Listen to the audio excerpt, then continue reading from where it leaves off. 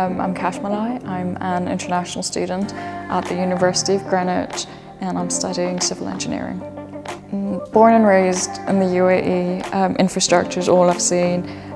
Skyscrapers, mammoth-sized buildings, and my father, he has commercial construction projects of his own, and we as a family were somewhat involved, and it was the structural aspect of the civil engineering discipline is something I've always been interested in. My final year project is about microplastics.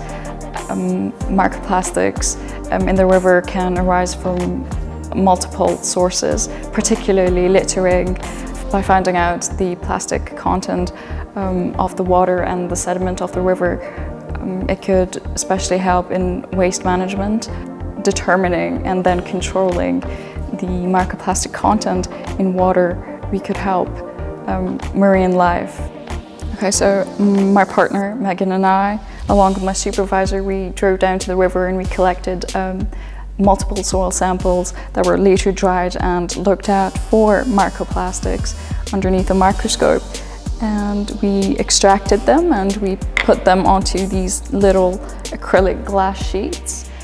And then we related to typical values taken from previous research and see how we can further improve. So the reason I chose the civil engineering course at the University of Greenwich is because I believe the course is very well rounded.